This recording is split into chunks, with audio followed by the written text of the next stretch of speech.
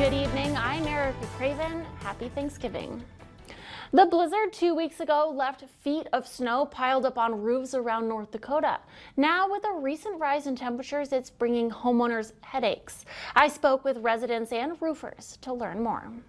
Poked a couple of holes. Bismarck homeowners Wayne and Candace Richter say they noticed water coming into their home just after the storm. Oh, the water started dripping off of the roof or the window up here, and then we started to see it streaking down this corner of the wall here. The problem came from above.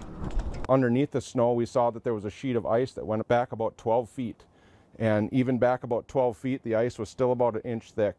There was so much up there. I could not believe it. Roofer Jesse Lofgren says heat loss in the home melted the snow and pooled on the roof. It formed an ice dam. And then when he opened up the next one, it was like the Garrison Dam broke.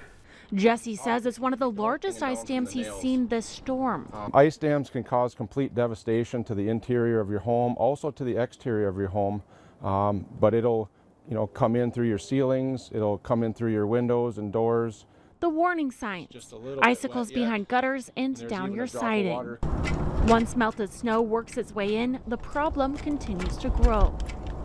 Small drip that you might see coming inside your home could turn into a bathtub. The homeowners say they're glad Jesse cleared their roof before the problem got worse.